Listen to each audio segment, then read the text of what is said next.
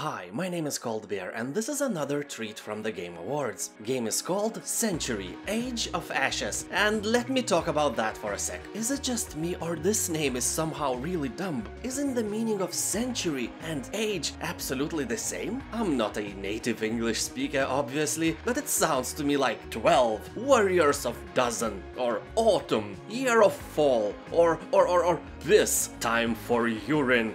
You know what I mean. So anyway, the Century, Age of Ashes is a multiplayer action game distributed in a free-to-play model, in which we ride majestic dragons and fight epic battles with other players. The game is going to launch on Windows and will appear on Steam's Early Access in February of 2021. Game looks really cool, but it's definitely not for everyone, as many of us can't play games like Rogue Squadron, for example, or anything space battles related. The same story will probably happen with Century, Age of Ashes as well. Seasickness is a brutal thing. Lucky those of you who have avoided it somehow, by evolution or by pure luck. I congratulate you on winning the lottery of life that I definitely lost a long time ago. That's it. Now is the time for you to press like or even subscribe for more news like that. Have a nice day and I'll see you next time. Bye.